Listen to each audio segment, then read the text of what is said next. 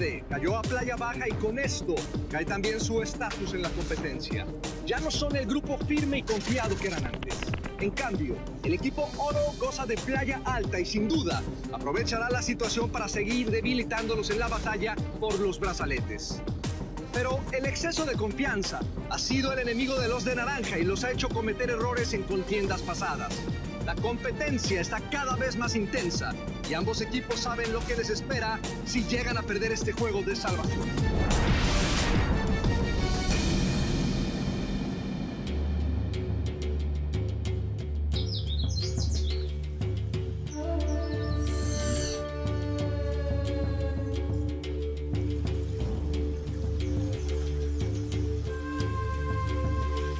El grupo que teníamos, Fer, Pepe, Delia y yo, con la salida de Fernando, yo creo que ahí habría que ponernos nuevamente de acuerdo y ver qué es lo que vamos a hacer. ¿A quién vamos a incluir o si ya no vamos a incluir? Tendremos que ganar Playa Alta y platicarlo ahí. Ahorita enfocarnos a ganar todas las batallas, ganar al menos las importantes, que son las de salvación. Pues no fue una noche muy grata para mí aquí en Playa Baja por todo lo que pasó en el juicio. Mi cabeza no deja de dar vueltas y vueltas y vueltas y vueltas y vueltas y vueltas y intenté tomar la mejor decisión. Se me acercaban de un lado, se me acercaban de otro. Era demasiado. Y al final es una competencia individual. 3 toneladas de comida y poder comerla. ¿No que te ibas a parar a pescar y eso? No, no sé aventar la tabla. Según yo, ya lo comí alguna vez, me enseñaron. Se te la amarras, te la pones en la muñeca. Luego pasa lo de la prueba territorial. Caemos acá. Creo que es la primera noche inquieta que pasó. Luego metes ya la mano aquí así. Ya la vi. Y esto a la hora que me la avientas, y ya bien inflado. Muchos opinaban que el caer aquí también hacía falta como para unir un poquito más al grupo, que estaban como muy dispersos. La avientas y ya sale como no hay sedal ni anzuelo. El verdadero sentido de cocina fue. Yo ya siento pasos, o sea, yo sé que el próximo juicio, todos en el naranja, hasta puede que julio, no estoy segura, ya crean que es hora de que yo me vaya. Primer equipo en construir un refugio en Playa Baja en menos de un día. Con las fuerzas reptilianas del mundo. Tanto que se dice reptiliano, voy a lamer un ojo. Ahorita vamos a prueba de salvación. Estamos listos para la batalla, porque la verdad, perder a otro miembro podría ser muy fuerte para este equipo. Sería padre que fuera una contienda de tierra, ¿no? Para poder ganar y poder sacar a uno, empezar a debilitarlos. Yo creo que eso también es importante. Con uno que salga, empiezan los desajustes. Entonces, es necesario que ganemos. No podemos perder más elementos porque entonces está en peligro el equipo completo, porque nos podemos ir todos y se quedan todo el equipo naranja para fusión, ¿no?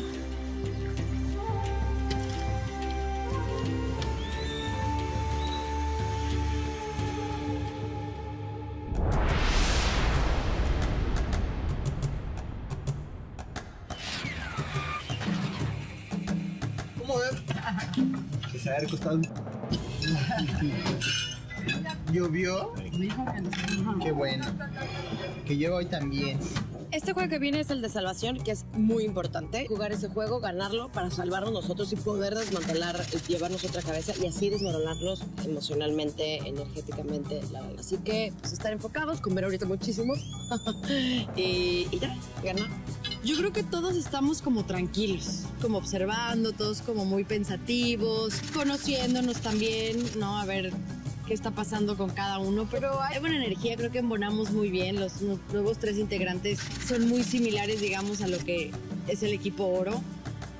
Y bueno, estamos obviamente también muy ansiosos por ganar la competencia de salvación y engranar al 100% como equipo. He demostrado, soy una mujer que soy bien apasionada en lo que hago. Entonces, con mi gente es mi gente, ¿sabes? Cuido a mi jauría y eso se siente increíble y de igual manera se los regreso, ¿no? Con un cobijo y con una lealtad y con una guía absoluta. Y pues me siento bien, soy cerca. La negra tiene tumbado.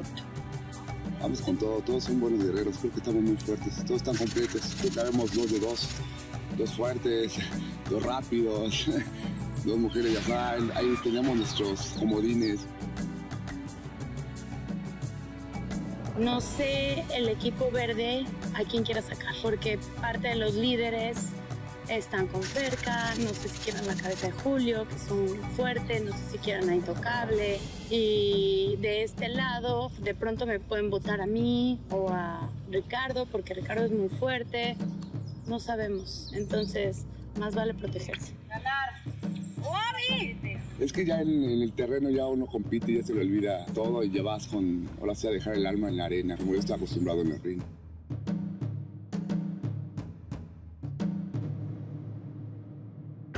Por el momento, los equipos no tienen a un claro líder que los esté guiando en esta etapa de la competencia. Y parece ser que aún nadie se adjudique el puesto. En lo que sí hay claridad es que estar en un juicio con las nuevas reglas de la isla pondría en peligro incluso al más protegido por alianzas y acuerdos. Lo único que puede brindarles seguridad es tener en su poder los brazaletes de salvación que hoy están en juego. Verdes y naranjas tienen un objetivo en común: vencer a sus rivales en el juego de salvación.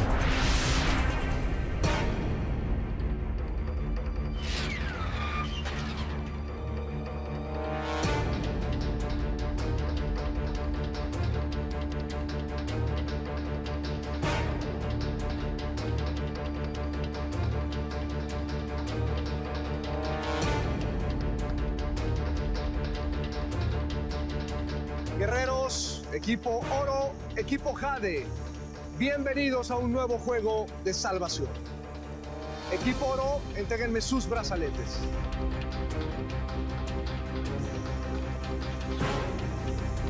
Toma, guerrero.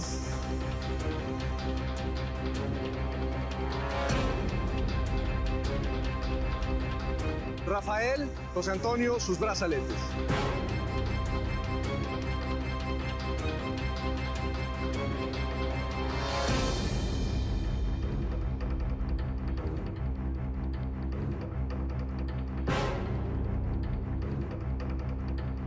Rafael, ya no te protege más el brazalete del retorno.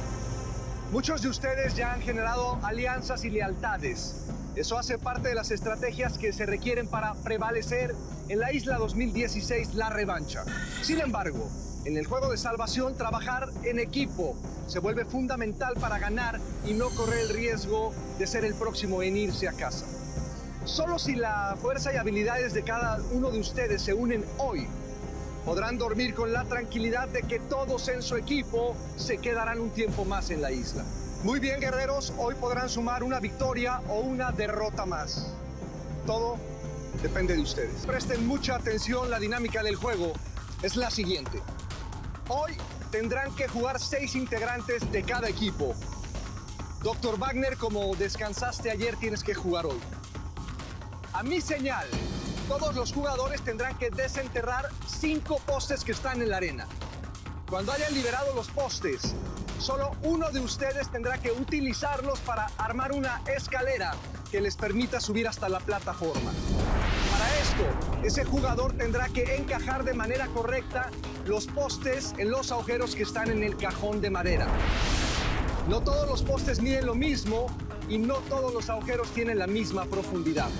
Pero ustedes tienen que lograr la escalera perfecta, en donde cada peldaño ascienda la misma distancia.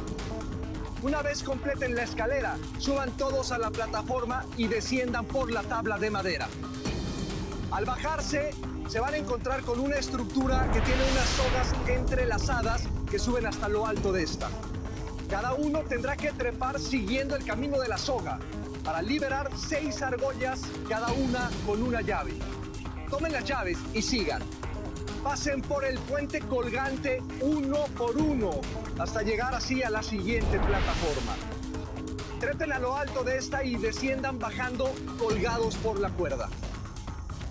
Cuando estén todos en la alfombra, van a encontrar un cofre que se abre con una de las llaves que tienen en su poder. Pruébenlas todas hasta que logren abrir el candado y saquen del baúl un cuchillo. El jugador que tome ese cuchillo será el único que lo puede usar. Recuerden, sigan adelante hasta unas tablas que tendrán que desenterrar. Una vez las saquen de la arena, la persona que tiene el cuchillo podrá utilizarlo para cortar la cuerda que ata las tablas. Esta misma persona será la única que podrá utilizar las tablas para armar un rompecabezas. Los demás tienen que esperarlo sobre el tapete. Así que elijan muy bien quién va a ser la persona que tome el cuchillo.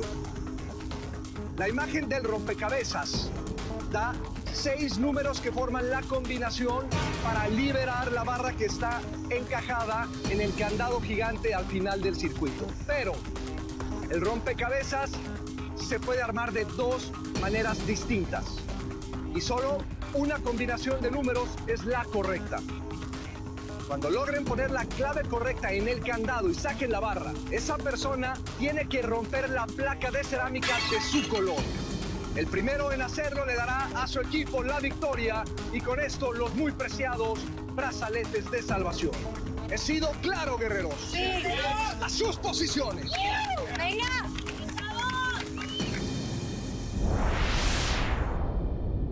Equipo oro, ¿quién va a descansar? Mariana, dirígete a la banca. Vamos a ganar, equipo.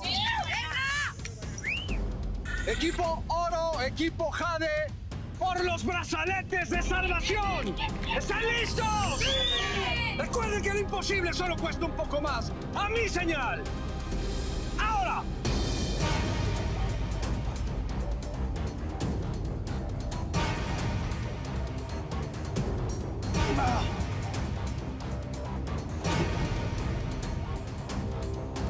¡Julio, como tú decías, Julio! ¡Bien!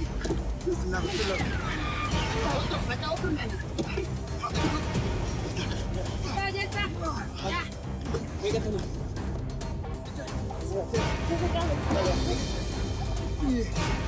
Solo uno. Solo uno. Solo uno va a armar las escaleras. Solo uno. Los demás se pueden pasar si quieren los peldaños, pero uno solo arma. Ivonne, nadie puede, le pueden pasar los peldaños, pero no pueden.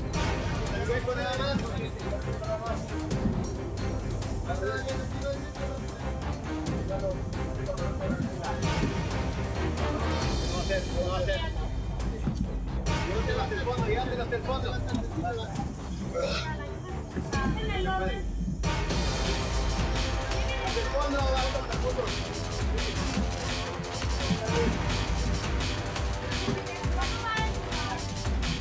Espérense. Pues uno a la vez.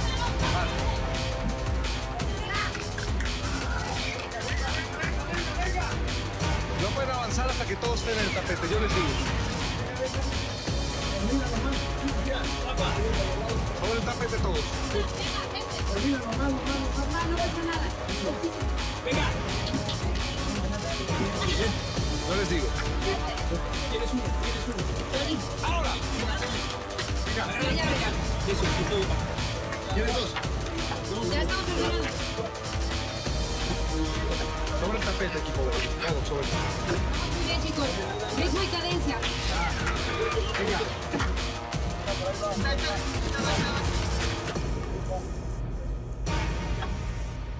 Chicos, en siguiente. Tiene que estar más bajo ese peldaño. Magner, tienes que bajar el peldaño. Ese es el primero.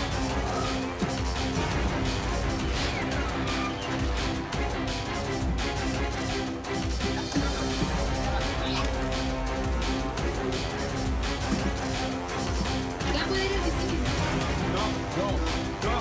Sí, ve. Hasta que no toque la marca de derecha. Venga, tranquilos. Vamos muy bien, equipo. Yo Venga. les digo cuándo. Sobre el tapete todos, naranja, todos. Venga.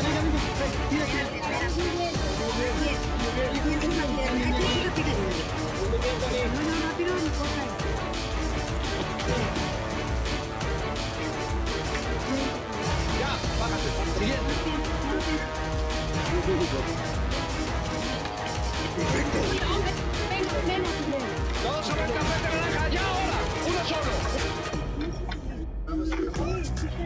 toca, ahí estás, liberado, sobre el tapete. Ahí te esperas. No, ahí te esperas. Ah, ok.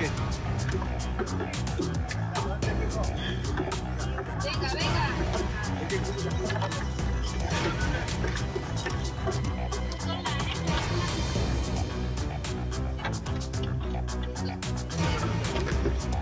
Hasta que pase él, fue el siguiente, yo les digo. Espalda, Julio.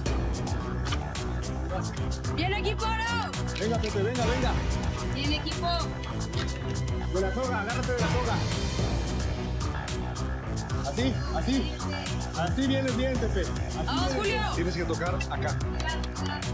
Con tu mano. ¡Listo! ¡Ya, siguiente! ¡Vámonos! No, espérate. No, tiene dijo que sí. Un ritmo, venga. Puedes pasar, por supuesto. Tienes que tocar aquí, Pepe, esta barra. Con tu pie, esta. Tienes que tocar la marca naranja con tu pie. Listo, liberado, sobre el tapete. ¡Listo! Primero la argolla, güey, después pásala completa antes de subirte, güey, para que no batalles. Completita, hasta el otro lado y luego ya te subes.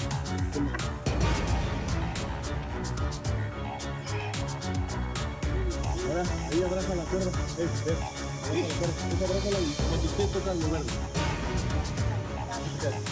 Tu paso. Liberado. Baja más tu cadera, Into, para que no se mueva tanto, güey. Está fácil, chicos, lo van a hacer. Cuando vengan, no aprieten las cuerdas.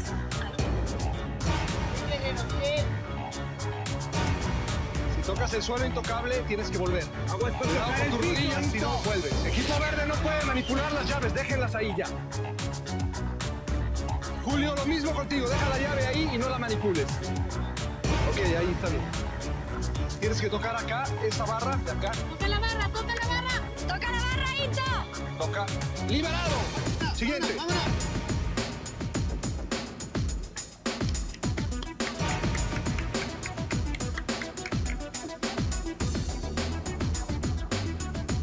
Baja toda la argolla después. Toda la argolla. Venga. No puedes tocar la arena, Delia. Tú tampoco, intocable, la marca naranja primero, con tu pie. Listo, liberado. Sobre el tapete. Tienes que tocar esta barra. Ya casi toca. Esta barra. Liberada. Ya liberada. Ya puedes subir. ¡Venga, Rafa!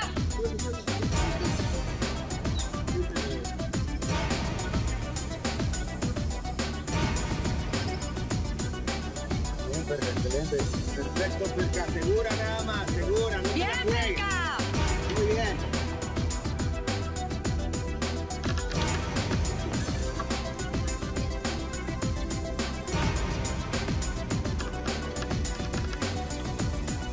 Aquí tienes que pisar. La marca naranja, la marca verde, libre. Toca aquí. Libre. Subes, tienes que subir. Deja la cuerda arriba, ahí arriba.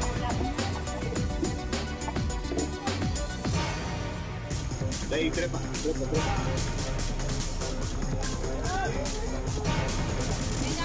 Antes de subirte, güey, dale toda la vuelta. Ahí mero, vámonos. Mira, exacto. Agarra las cuerdas, Rafa. Con las cuerdas, agárrate. Ponte la bandana aquí en la rodilla. Ahí puedes irte deslizando. Ahí tienes la ventaja de poder irte deslizando. Pónganse las tablas.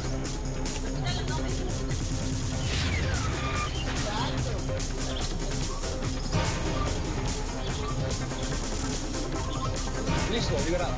Bien, guerrera. Vamos, back.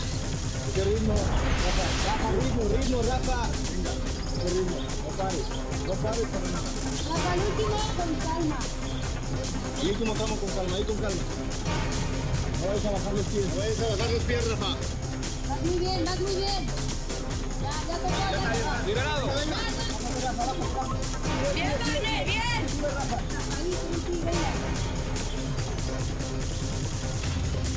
Muy bien. Tienes que tocar la marca verde con tu pie. La primera es tu pie. Perfecto, back. Muy bien. Vamos. Liberado. Sigue, vamos.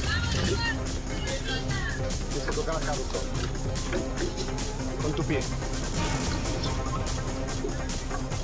Vamos, Doc, toca, rápido, toca. Liberado.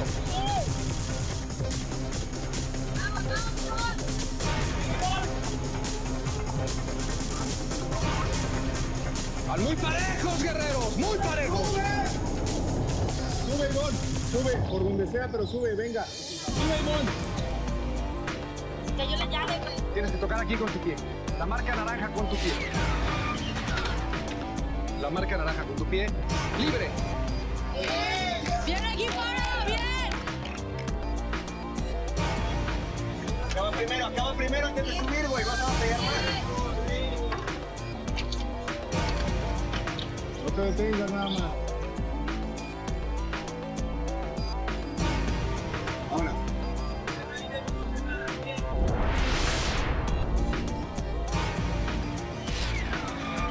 ¿Qué toques ahí? Yo te digo, verde. Liberado. ¡Venga! ¡Vamos, George! ¡Con todo! Alcánzala, George. Alcánzala. Alcánzala.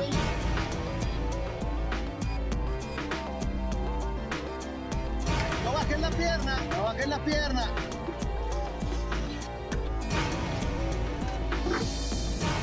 Toca.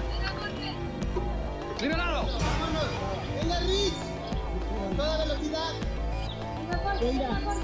Agárrate el brazo y ya no se columpia. Está facilísimo. Eso.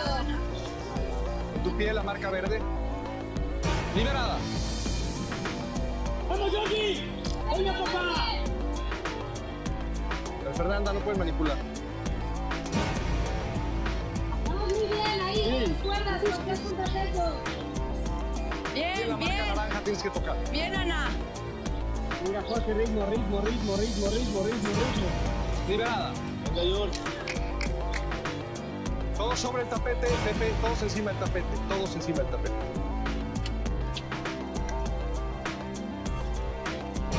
Venga, George. Jorge, venga. Cuidado con los últimos 3 que son falsos. Solo que toques con tus piernas. Sube rápido, venga, rápido. Toque con tus piernas y sube. Liberado. Venga, vamos, papá. Dame de tapete, a ver, muy bien. Tapete. En cuanto llegue, yo voy a abrir. Liberado. En cuanto llegue. Liberado. Vamos, no, sobre el tapete, ahora. ¡Vamos, Rick!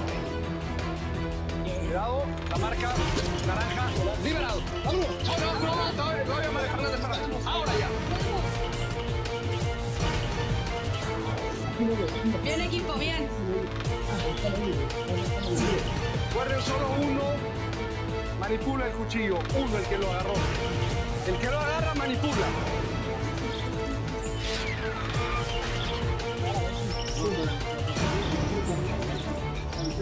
Saquen, venga, manos de pala. Bien. Cuidado con el cuchillo, está muy filoso. Ya, córtalo. Una sola persona.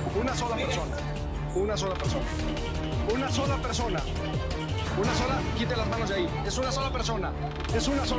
Nada más, no. María Fernanda abajo. Es el solo. No puedes tocar ahí. José Antonio, quita el pie. Es cada uno. El solo. Van muy parejos.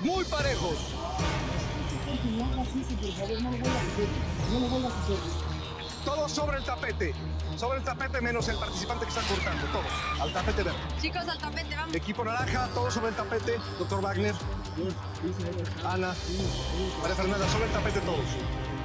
Equipo verde, sobre el tapete, Pepe, José Antonio. Separa las tablas. Sobre el tapete, Pepe sobre el tapete. Vas muy bien, Jorge, venga, no te Vas bien.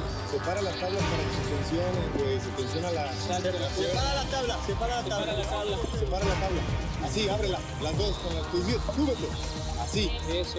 Se tensionan y se corta más rápido. Venga. Venga, George, ya sabes cómo. Venga, bien. Vámonos todas, vámonos. Fíjate que no te estorben los nudos para meter las raíces.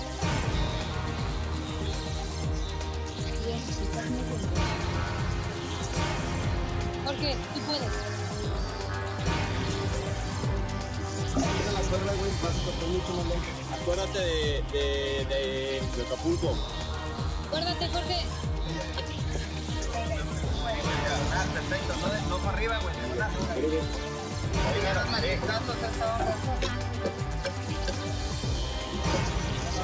Córrele, George. Vamos, George. 5, estás delante. Vamos. El cuchillo, venga. Venga, Into. Venga, ya lo tienes, Jorge, venga. Ahí está. Eso es todo. Bienito, bien, vamos. Es doble cara, güey. Haz cualquiera de las... Haz uno. Haz uno nada más. Estoy viendo cara, cállate. Ya está.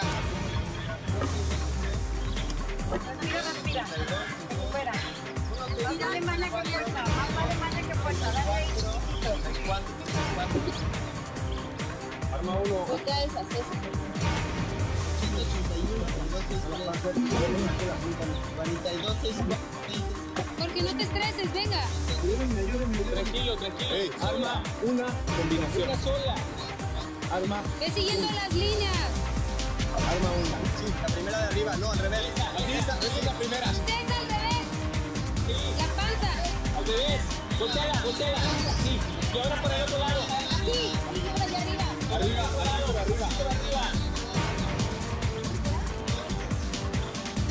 Listo. Concéntrate, Jorge, no te estreses. ¡Listo! Pero con esa, una sola combinación. Primero lo armas y luego le quitas. Bien. Bien, guerrero Into, bien. Jorge, es esta. No, la otra, ahí va. Esta es la tercera. Está. Al revés, esa misma al revés. ¡Esa! Jorge. Así. Así. El cuerpo allá. Dale vuelta. Así. No, ¿qué espero? Busca el remate.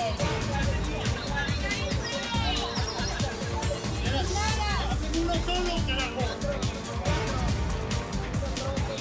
Eso.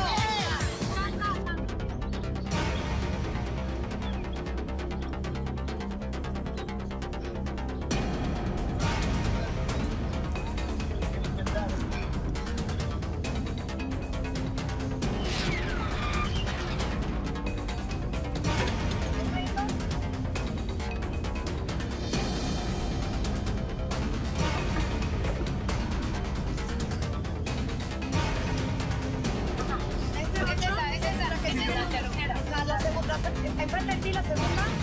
Enfrente de ti la segunda. La de enfrente, la segunda. Esa, la de tiene toda. Por tapete, María Fernanda, sobre el tapete.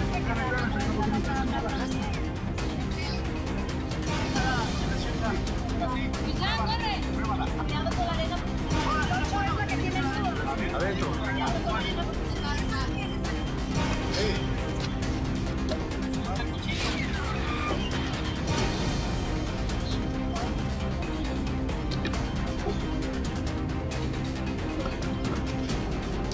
La que tienes en tu pierna izquierda. Atrás de ti, esa que estás fijando, güey. Es la cuarta, güey.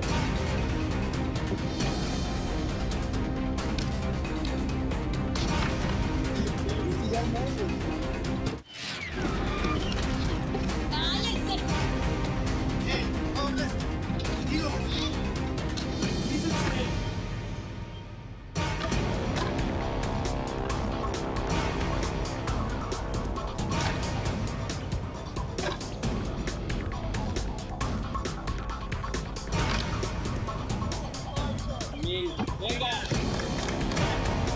No, esa. Tiene cuerda. ¿Lo ves? Abajo del 2. En la primera. No, en la primera. A la base, güey. Ahí mero.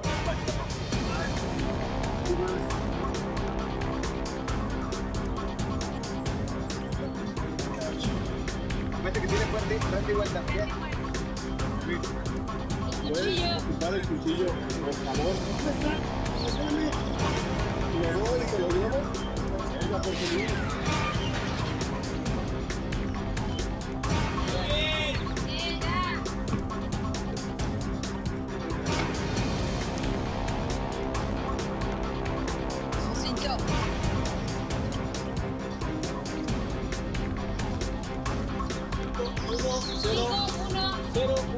4-9. ¿Qué? 5-1. 0-1, 4-9. 5-1, 0-1. 4-9. Suave.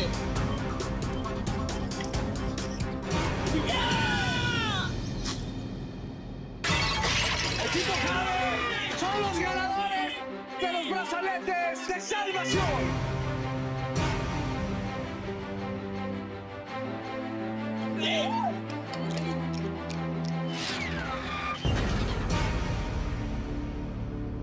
Me siento en riesgo, pues porque todos somos fuertes guerreros y ahorita cada vez están sacando como las de salió Alonso. Yo creo que también mis compañeros me toman como un rival a vencer. Y me agrada, tampoco me tiemblan la ni nada, sino me hace fortalecerme y forjar mi carácter para que yo pueda dar todo en la batalla. Creo que ya empieza a sentirse así como cuando vas en la fila, ¿no? Ya al matadero creo que de alguna forma podría haber un par adelante de mí, pero también podría ser que no. Me empezó a dar un poquito el nervio y la impaciencia. Digo, habrá que ver qué carta se puede jugar, ¿no? Definitivamente el no tener la seguridad de si tus compañeros te van a apoyar o no es complicado. ¿Te la rifas, Tito? ¿Las manos estás bien? Sí, pues yo no cortaba. Te quemaba las manos. Se usaba la fuerza. No vuela, güey. Oye, y en la de todos así, juntos de uno tras otro, ¿cómo se veía? Bien, íbamos parejitos, ¿verdad? Alcanzamos. A pesar de que fuimos derrotados en esta batalla, todos en general como grupo tenemos que mejorar nuestra confianza y nuestra seguridad al momento de partir objetos con cuchillos. Tenemos que mejorar nuestras técnicas al momento de cortar cuerdas. Me lo tomo como un entrenamiento también esto, la Isla y mis compañeros igual, que le metemos la filosofía. La competencia de salvación fue buena. El desempeño de ellos, el trabajo hormiga fue bastante bueno. Ay, ¿qué vas a ver? Está todo lleno. Bien. ¿Era ganar o ya me iba a suicidar? Tony se molestó conmigo porque me conoce y sabe que no estaba yo enfocado en el, o sea, no estaba al 100 en el rompecabezas. La primera vez que veo que me gane y que él diga, ayúdenme. Trae una carga, Güey, no es perfecto, es un ser humano. Hizo todo. No, está bien, no. ¿Qué le pasa? Por favor. ¿Qué tienes? Nada, güey. O sea, simplemente no podía. ¿Cuál es el problema? Y lo logró. Gracias por hablar, por defendérnoslo, pero no hace falta tampoco. No, pero es que no, güey. Que eso no le pareció ni a Ivonne ni a Rafa. Pero pues es que también ellos no saben, yo a Tony lo tengo conociendo un año y él me conoce, o sea, vivimos cosas muy fuertes y llegamos a conocernos muy bien en la temporada pasada y fuera del reality hicimos muy buena amistad. Tenemos que apoyar. Chavos. Tal vez te den un golpe de realidad después. Güey, ganamos, güey. Sí, güey. Y Jorge como un niño regañado cuando hizo tremendo trabajo. Yo no sé cómo se ven ellos, pero en momentos así, dejemos de lado la soberbia y demos gracias. Gracias, ganamos. Te pedí que te concentraras en el juego. Sí, ya. ¿Qué pasó? ¿Sigues pensando en lo que... en el juicio pasado? ¡Ya pasó! Yo sé qué pasó. Entonces, te necesito concentrado, Jorge Luis. Vamos a perder si seguimos así. Sí me está pesando un poquito como se han ido presentando las cosas. Es como si yo agarro en un juego y en el equilibrio me caigo. Vas a decir, ay, Tony, a ver qué te pasa. Tú eres bueno en equilibrio, ¿qué te pasa? Es que estoy pensando en... No. Y obviamente vas a decirme, porque tú me conoces, me vas a decir, Tony, ¿qué te pasa? ¿Qué tienes? Así yo lo mismo dije, ¿qué pasó? Sí, nada más. A mí, ahorita lo que me estresó fue el grito de Ivonne. O sea, no tiene por qué hablar así. Yo creo que en ese momento mis compañeros empezaron a perder el control tantito. Empezaron a gritar otra vez, como todo este bullicio, pero al final yo nada más me enfocaba en la voz de Tony. Hubiera sido preferible ir a juicio para votar a más. ¿La neta? No, porque yo sí lo hubiera hecho. Sí, no, pero no. No sé si ya mi mente está muy maquiavélica porque se me hizo muy raro que se tardara tanto tiempo ahí armando algo que hasta yo armo así fácil. Luego, muy raro que no podía romper las sogas. Luego, muy raro que no podía acomodarlas. O sea, de pronto es buenísimo y ya luego llega para jugar para con nosotros y ya es una papa, ¿no? Qué raro. A ver, ya. Entonces, lo que estoy intuyendo, que puede que esté bien, puede que esté mal, es que él prometió a Ferca y a Ana que no iba a tener buen desempeño en los juegos, pero que lo salvaran, y él en cambio les iba a dar la cabeza de Fer, que al final su voto era el decisivo. Como él tiene la perra, ¿qué más da si perdemos? Al contrario, él le sigue haciendo un favor al otro equipo si nosotros perdemos. Entre todos. Una, dos, tres.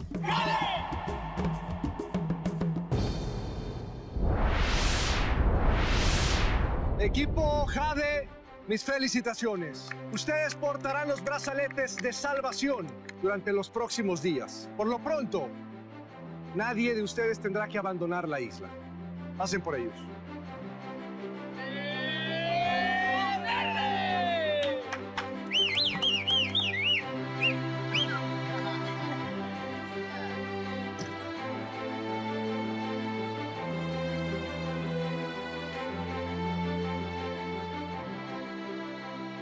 Equipo Jade, recuerden que en el próximo juicio tendrán que enviar a 2 emisarios. Equipo Oro, ustedes tendrán que enfrentarse en un juego individual, en donde cada uno de ustedes tendrá que pelear por su cuenta. Desde ya les conviene pensar solamente en cada uno de ustedes. Recuerden que solo habrá un brazalete de salvación. Quien lo porte podrá estar en el juicio y tener la seguridad de no ser el eliminado. Guerreros, buena batalla, tomen sus estandartes, vuelvan a sus playas.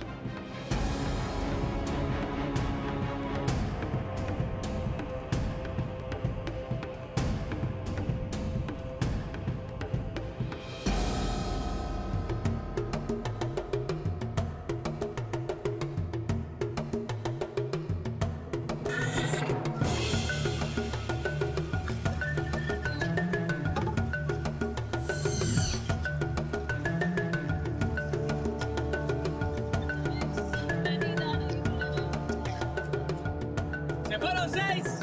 ¡Y regresan 6! ¡Eso!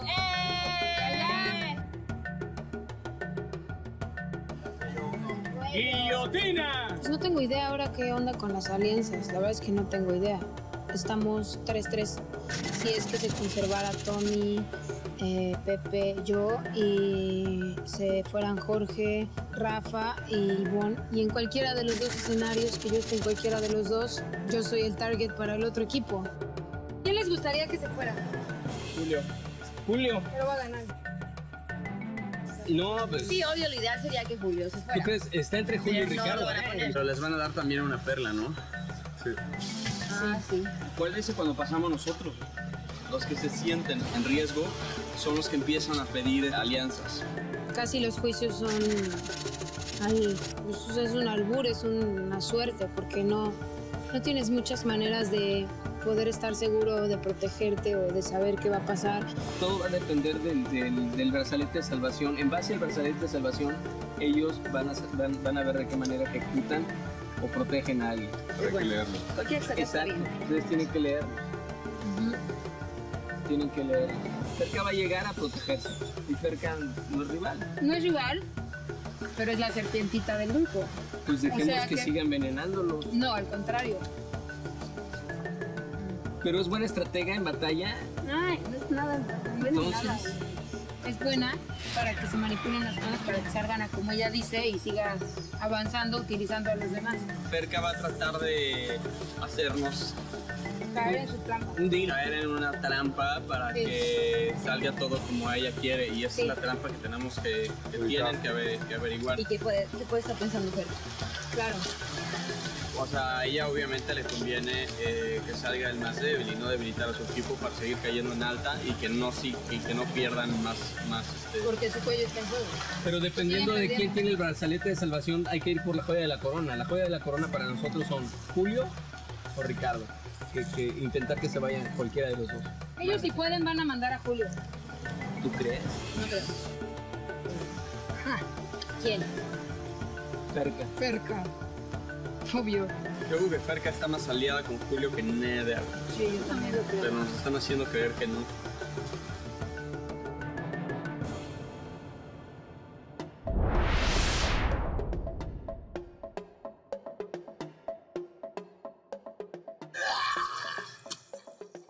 Ahora se nos viene una situación en la cual no queríamos estar.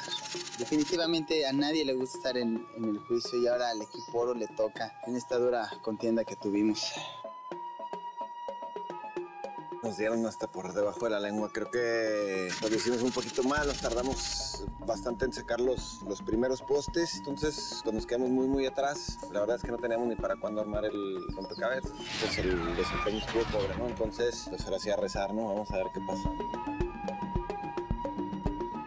No queríamos estar en esta situación, sí se siente el equipo bajoneado, con otra energía, porque va a ser complicado y yo creo que, bueno, tendríamos que tomar una decisión todos juntos de ver qué va a pasar y ver también las posibilidades, porque ahora con el poder que tienen los emisarios, los votos, etcétera, pues tenemos que armar también nosotros una estrategia para que nos afecte lo menos posible el juicio. La perla se puede usar si se veta. Okay. Y luego. Y si no, Las brincan, necesito ir paso por paso. Ok. O sea, entonces ya explicaron eso. Ajá. Y luego. Emisarios van a poder hablar con cada uno de los guerreros. Y como en los otros juicios puedes preguntar, te pueden decir, no te pueden decir, te pueden confundir. Obviamente los ánimos del equipo están un poco decaídos, ¿no? Hay silencio, hay un poco de tristeza. No está padre perder lo que, por lo menos para mí, es el tesoro más preciado en la isla, que son los brazaletes de salvación. Y más en esta etapa, que los juicios son muy difíciles. Y hoy estoy en un equipo donde somos 3 ex zafiros en un equipo oro. La jugada de engaño sería cantarla, güey, de una, votar por alguien más, que ellos veten la decisión y luego hacer los sangrientos. No nos vamos a arriesgar a eso. No, y aparte, ¿quién va a ir de emisario verde? No, pues, ¿Quién vaya, Sí, güey, para que nos salga la jugarreta, güey. Sí, como dice Ferca, les mandas un señuelo y que caigan, muerdan el anzuelo. Pero nosotros tenemos nuestra jugada. Estos 3 nuevos integrantes del Zafiro son muy buenos porque son muy buenas piezas. Y entonces ya le habíamos hablado a nosotros 4, Julio, Intocable, Mariana y yo, a quienes queríamos. Y entonces creo que esas piezas son cruciales en este nuevo equipo. Y te digo, cada guerrero por individual es muy fuerte. Entonces se les abrió la puerta de este equipo, ¿no? Y no nada más porque teníamos que hacerlo, sino de verdad de corazón se les abrió por completo. Nada más corres el riesgo, güey, de que los güeyes no veten. Es lo que, porque no es obligación, es lo que les estoy diciendo. No busquemos que veten, porque no es obligación. Pero se me hace más seguro, güey, ir a que veten, güey, ¿no? Venderla que veten. ¿No? Si eso no es seguro. No, bueno, seguro no hay ninguno, güey.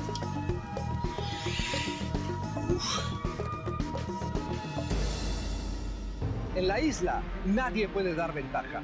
Todos los guerreros que están aquí tienen mucho para dar. Y la mayoría saben que si llegan a fusión, pueden tener la oportunidad de ganar la isla. Para uno de los 7 integrantes del oro, eso no sucederá. Solo uno podrá asegurar su permanencia en el próximo juego individual.